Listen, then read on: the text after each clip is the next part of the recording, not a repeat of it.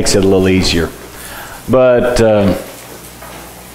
after hearing that song this morning, I think that most of you probably can figure out which scripture we're probably going to today. Started off our study in healing, our sermon series in healing, talking about or singing that song.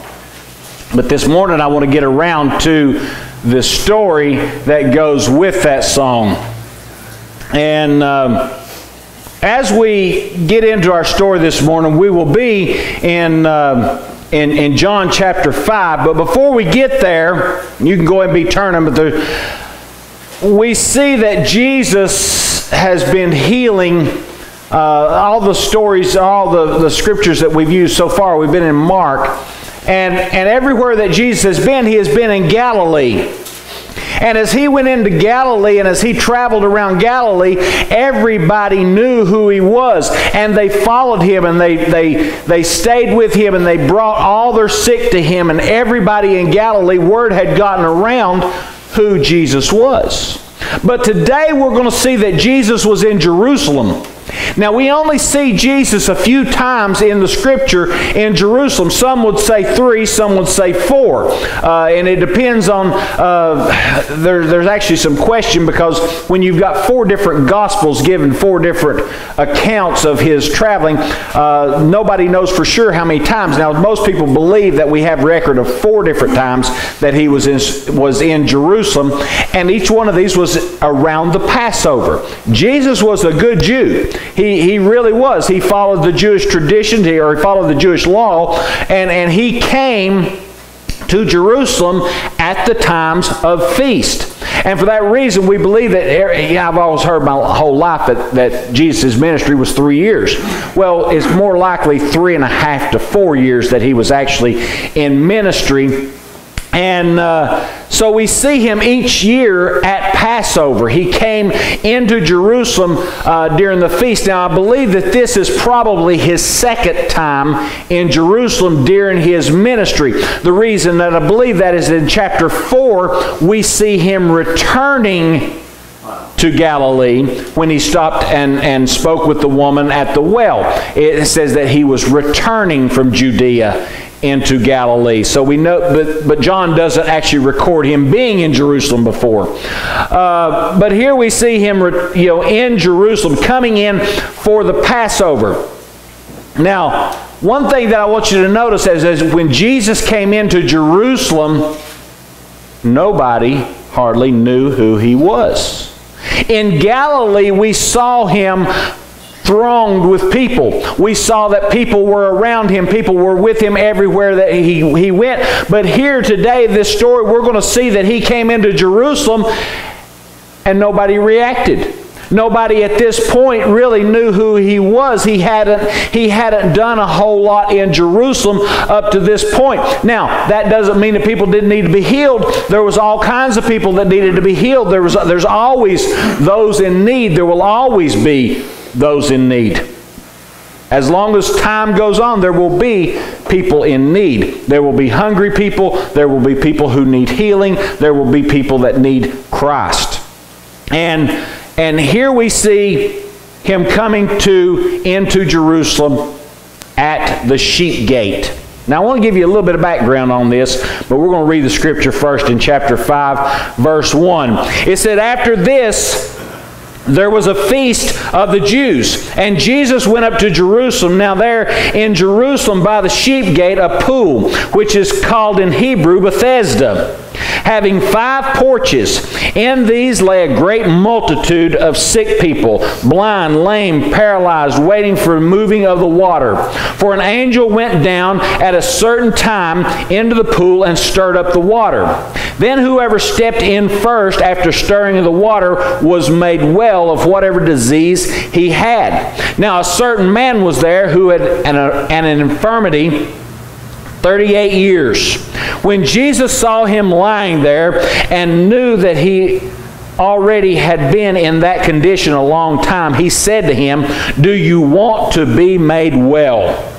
The sick man answered him, Sir, I have no man to put me into the pool when the water is stirred up, but while I am coming, another steps down before me. Jesus said to him, Rise, take up your bed and walk. And immediately the man was made well, took up his bed and walked.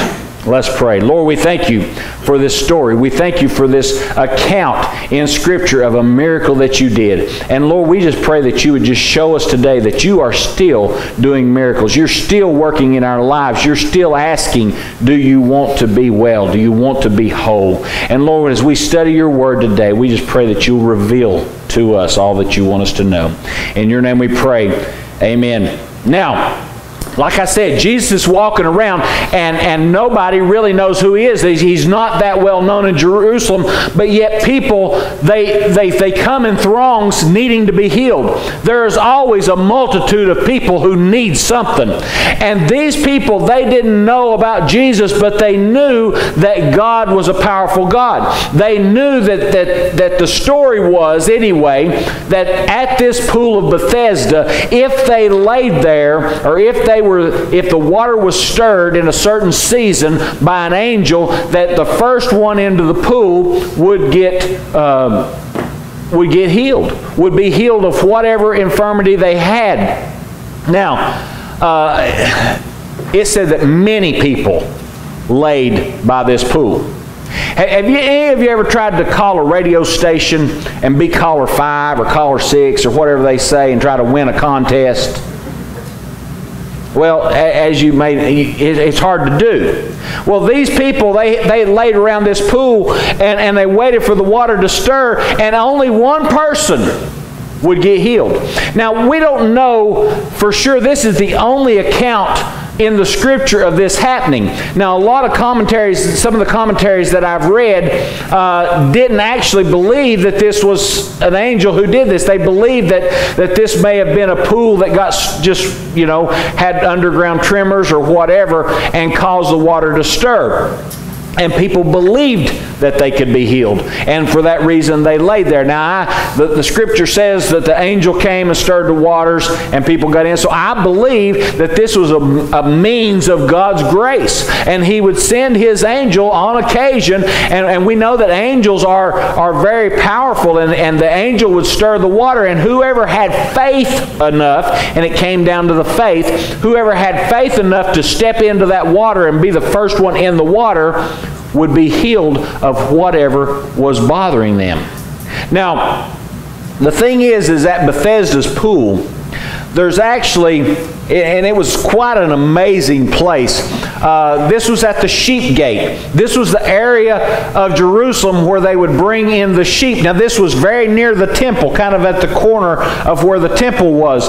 And when you go out on one of these porches, I bet 20, 30 feet above where the pool was. It was pretty amazing to step out there and see this, where this was. And there's actually a divided pool here. And it's believed that what would happen is during certain times, people would come into Jerusalem and have to offer sacrifice. And you would bring your animal, or you would bring your sheep in through the sheep gate, because that's where Bethesda's pool was. You would bring them in through the sheep gate. Now, you didn't want to take a dirty sheep up to be sacrificed. So you've been traveling all this way with your sheep. You would take there was 2 pools. You would take your sheep and you would wash your sheep in this pool. But then there was another pool over here that was for the people to wash in. Ceremonially wash, get ready to go up to the temple to offer your sacrifice. Now, I don't know which pool it was that was getting stirred. I hope it was the one that the people got in. But, God can use dirty water as well. I mean, you go way back to Gehazi and said, well, ain't our rivers cleaner than the Jordan? So God can use the dirty water to heal with too. But they came here and laying by the pool of Bethesda served 2 different purposes. Because where did most people that were lame or injured or had something wrong, they would go as people came into the temple, and that's where they would beg for alms. So if you sat by the Bethesda's pool, you were in the way of the people who were coming into Jerusalem, those people coming into the temple. You were in their way. So you had two purposes. You were there so that if you could be the first one in the pool, you got healed. But if you didn't, you were in the perfect place to beg for alms of those people who were coming into the temple. So being there at Bethesda's pool had dual purposes. So here we see this man who is laying by the pool, waiting. Now, I don't know about you, but if I am a sick person, and I'm waiting by the pool to be healed, where am I going to be laying? I'm going to be laying right here on the edge of the pool. I'm going to be just as close to that pool as I can be, so that when the water's stirred, all I got to do is roll a little bit. If I can't get around too good, that's where I'm going to be. But if I'm there and I'm laying on this edge of the pool, then I lose my opportunity to beg from the people who are coming up to the temple. So in order to beg from the people coming to the temple, I've got to be over here in their path as they're coming through. Now when the water's stirred, I've got to move to get over here. And that's why when I first read this story years ago, my question was, well, why wasn't they laying on the edge of the pool? Well, then if you get to thinking about it, they're on their way to the temple. They're in the way to beg. Now, Jesus comes up and there is a huge multitude of people who are laying there, who are sitting there waiting for people to give them money or waiting to be healed. Begs the question, why is this man the one that Jesus chose? Now we know that this man has had an infirmity, whatever it may be, whatever was wrong with him, but he has had a sickness for 38 years. Now we know that it's something that hindered him from being able to get up very fast and move to the pool. So here he is, who's been sick for 38 years. Now maybe that is why Jesus healed him. Maybe because he knew that he was the one who had been the sickest the longest. Maybe it was because he knew his heart and knew that this man wanted to know more about him. Maybe he knew, we don't know what it was, but for some reason God or Jesus chose this particular man. Now, of all the other people that were laying there by the pool, Jesus walked up to this man and said, do you want to be made whole? Do you want to be made better? Do you want to be like everybody else? Folks, this is the same question that Jesus asked every individual. You see, when I read this story and I read what Jesus did for this man and I read what he asked this man, I see salvation in this story. I see salvation in this story, and I do love how the King James Version says, will you be made whole, rather than do you want to be made well. Because as you look at this is what Jesus asked me. He asked me years and years ago, 42 years ago, he said, do you want to be made whole? Do you want to be whole? Here's the thing, Jesus didn't just come and say, hey, you're saved. He asked me, do you want to be? You see, Jesus provides it to all of us. Jesus could have healed everybody laying by the pool. And had they known who he was, they probably would have thronged him and asked him to heal them. And my guess is that as we get into the next part of this scripture, when Jesus healed this man, he had to get away pretty quick, or everybody would have, because they saw what he was able to do. But here's the thing, Jesus doesn't just come up to people and just heal them. He waited and he asked them, do you want to be made well? He waited till they came to him. Folks, I see, like I said, I see the story of my salvation here. You see, 42 years ago, Jesus invited me. He came to me and said, I want to be a part of your life.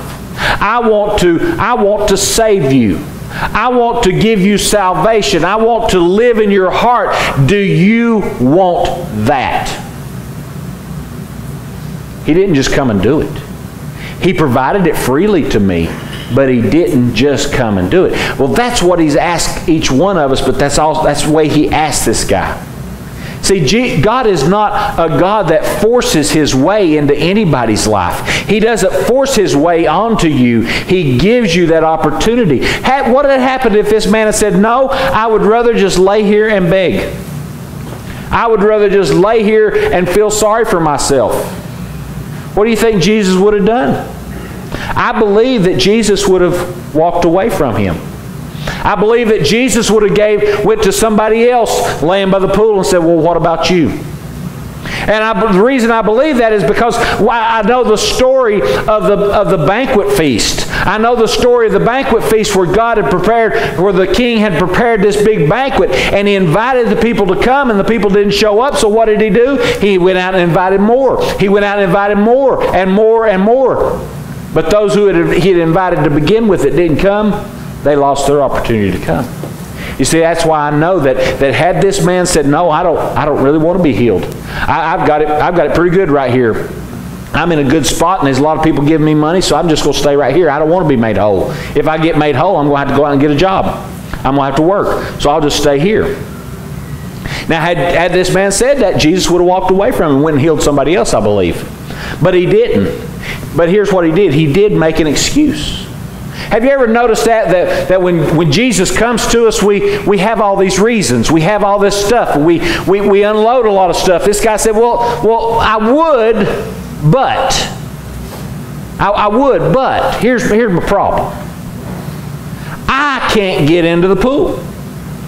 You know, when the water's stirred, I can't move fast enough, and somebody gets there before me. And I don't have anybody to help me. Once again, I see my story of salvation. I can't get there. I can try, and I can try, and I can work at it, and I can give it my best effort, but I can't get there. I can't get there on my own. But guess what? We invite people to church, and we bring people. So now I've got somebody, but guess what? They can't get me there either. You know, the person that you invite to church, the person that invited you to church, whoever it may be, the person who helps you, the person who's there for you, they can't do it for you either. Had this man had somebody there that was ready to pick him up and run to the pool with him, they couldn't have got him there any fast. They couldn't have got him there fast enough. And that's what this man said. I can't get there on my own. I can't make it, and I don't have anybody else to help me. Folks, that's me. I couldn't get there on my own. When Jesus came and asked me about my salvation, if He came to me and said, do you want to be made whole? Do you want this salvation? Do you want this free gift that I'm going to give you? Had I just sat there and said, but I can't do it on my own. I can't get there. I've tried, and people try all the time. I've known people that, well, you know, when I get my life cleaned up, when I get this done, or when I do that, then maybe I'll think about it. Maybe I'll come to Him then. Or I've had people say, well, you know, you just don't know what all I've done. And that's another way of saying, I can't clean up enough. I can't get there. I can't heal myself. I can't get to the water. And that's what Jesus said. He said, but you don't have to. You see, I don't have to try. People try for years and years and years and years. They'll try their whole life. You know, people, well, you know, the temptation just so much. I just can't make it. I can't live good. I can't make myself good. Exactly. You can't. That's why Jesus said, but take up your bed and go. He reached down and He gave the man a touch, and He said, get up, move on. And the man got up.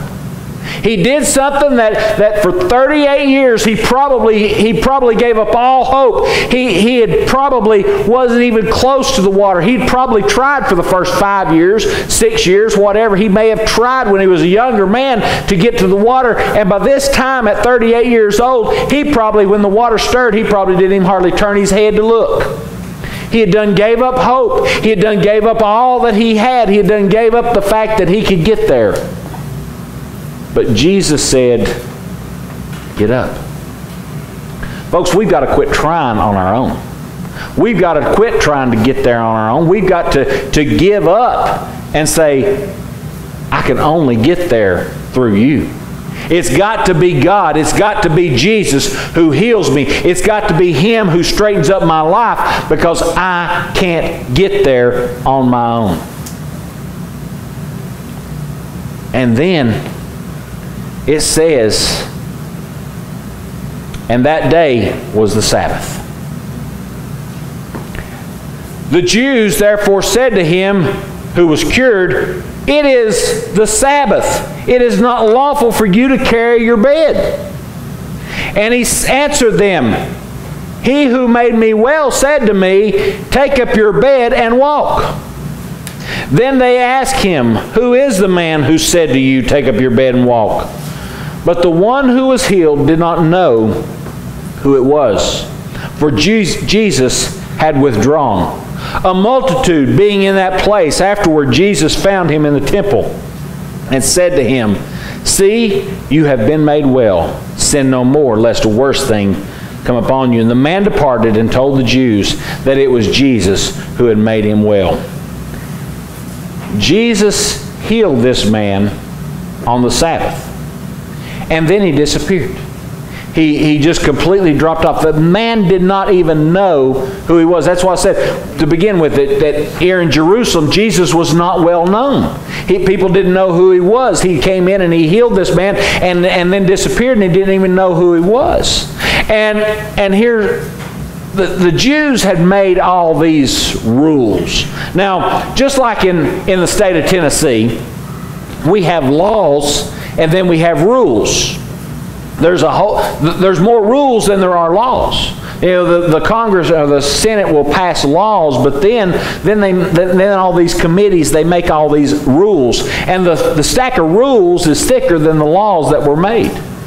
It's crazy. If you ever look at a rule book, it's just crazy how many rules there are. Well, that's kind of the way the Pharisees and the Sadducees and the religious leaders had done. They took the law that God had given, and then they wanted to pass their own interpretation of it on. You know, they had went so far. God said, remember the Sabbath day and keep it holy.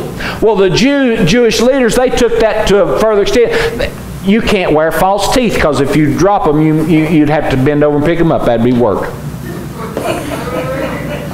Now, I've always heard that. I don't know for sure, but that's one of those stories I've always heard. You're only allowed to walk so far on the Sabbath. You're only allowed to do this. And they had made all these rules that I have not found anywhere in Scripture where God laid this much of a burden on the people.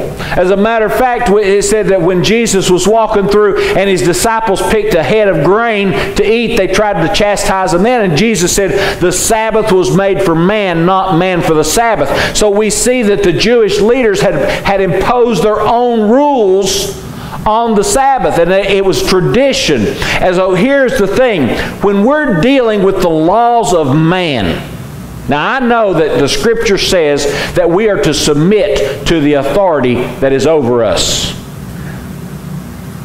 That's kind of hard to do in this day and age, because we are under the laws that says that we've got to do certain things that goes against our religion. We have to, you know, we're not allowed to say certain things if it's going to offend somebody. We're not. Let me tell you something. When God's law, when God's word conflicts with the laws of man, you better obey the laws of God. Amen. Here, this man, he picked up his bed. Now, he knew that it was against the law or against the rules for him to pick up his bed. It was against the tradition of the Jewish law to pick up his bed and walk and carry it on the Sabbath. But when you have encountered somebody that has the power to do something that nobody else can do, when you encounter somebody who can, at his word, make you well, who are you going to listen to? Are you going to listen to this silly tradition, or are you going to listen to the man that just proved to you that he had the power over the universe? That he had the power over your body? Let me tell you something. When God's law and Jesus' word conflicts with the rules that the laws of the land, follow God. Follow what he says, and you can't go wrong. Now here's the thing. They came to him and they said, "Why are you carrying your bed?" "Well, the man who made me well." Which means he's got more power than you, because I've been laying here for 38 years and you ain't done nothing for me. You didn't have the power to heal me. So this man had the power to heal me, so I'm going to listen to him, and I'm going to do what he says. And then, of course, they said, "Well, who is he?" "I don't know, but he touched me. I don't know who he is yet, but he healed me." There's a lot of people in this world who have had an encounter with Jesus. They don't know a lot about him. And here's the thing. To have an encounter with Jesus, you don't have to know all the answers. You don't have to know a lot of Scripture. You don't have to know much of anything at all. All you got to know is that Jesus said, "Do you want to be better? Do you want part of me?" And if you say yes, that's it. Now, I know that sometimes as a Christian, and sometimes especially as a new Christian, you come along and you have this encounter with Jesus, and Jesus becomes a part of your life, and he saves you from your sin, and then all of a sudden it feels like you're left all alone. And let me tell you something. When you accept Jesus as your Savior, life don't necessarily all of a sudden get easier. And there will be times when you feel like you've been abandoned and you feel like you're left all alone. And I'm sure this man who is carrying his bed, and the religious leaders have come at him and they're threatening him, and they're being mean to him, and they're probably threatening to throw him in jail for carrying his bed. And he probably felt like, "This man healed me and left me all alone. Now what am I supposed to do?" But guess what? Jesus had his eye on this man. He hadn't left him alone. It says that Jesus found him in the temple. Guess what? Jesus didn't have to look for him. He didn't really have to look for him. It wasn't like Jesus had lost him and then found him. He knew where he was all along. He just had another encounter with him. And I love this, what he says to this man. "I have had this encounter with you." When he healed him, he didn't say anything about his sin. But this time he comes to him and he says, "Now, go and have no more sin." That's why I feel like this story has so much to do with our salvation. Jesus, when he encounters you, he expects you to leave him in a better state than he found you. He expects you to leave and live your life for him. That's why you have an encounter with Jesus. That's why Jesus encounters you in life, because he wants you to go and be a representative for him. And it says that this man then went and he told the Jews, "Now I know who did it. Now I know who saved me. Now I know who healed me. Now I know." And it was Jesus. There's some commentaries, and I've read several, and there's some of them that believe that they think that this man betrayed Jesus. No, he praised Jesus. He didn't betray him by turning him over to the Jewish leaders. He was bragging on him. And basically he was saying, "This man did something for me you couldn't, and there's nothing you can do about it." Folks, that's the attitude that when we have had an encounter with Jesus, we need to be praising him. We need to be telling people, "I know who healed me. I know who saved me, and I want to tell you about it." They may not want to hear these. The religious leaders of the day didn't want to hear about Jesus. They didn't want to hear. They didn't really want to know who had healed this man. They would be afraid of whoever it was. But he went and told them anyway. As we go through our life and as we go through our Christian life, let me tell you something. We all need healing. We all need that original healing. We all need to make that answer to Jesus and say, only you. I can't do it on my own. I need your healing. This morning, as we close out today, the question is do you need healing?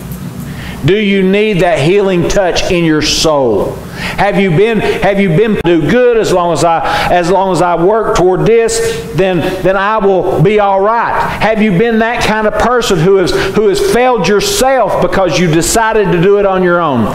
And if that's you, you need healing. You need the kind of healing that only Jesus Christ can give you. So this morning, do you need healing? Because He's asking. He's asking. Second, do you feel alone? Do you feel alone in life? Do you feel like that maybe sometimes that you've been healed, you came and you got saved at some point, but you feel like you've been abandoned and you feel like that maybe God's not right there with you and He's not leading you, He's not directing you, that He has just withdrawn from you. Let me tell you something. He's not withdrawn from you. He has not left you. He is there. He's watching you. But maybe you need to cry back out to Him. Maybe it's you who's not watching Him. Now, see, here's the thing. When this man was healed, he didn't continue to look for Jesus. He just went on his way. Jesus said, take up your bed and go, and he went. Are you looking for Jesus? Did you just go? Did you just... But if you're feeling abandoned, let me let you know, He's here. He's near you. He's got His hand on you. He's watching you. Don't feel like that you can't find Him. Folks, you can't do it on your own. You can't save yourself. You can't get yourself to the water to clean up. Only Jesus can do it. But not only can He's the only one who can get you to salvation, but He's the only one that can keep your life on track. He's the only one that can keep you from feeling abandoned. You can be surrounded by people and feel alone if you're not relying on Jesus Christ. This morning as we stand and we come to this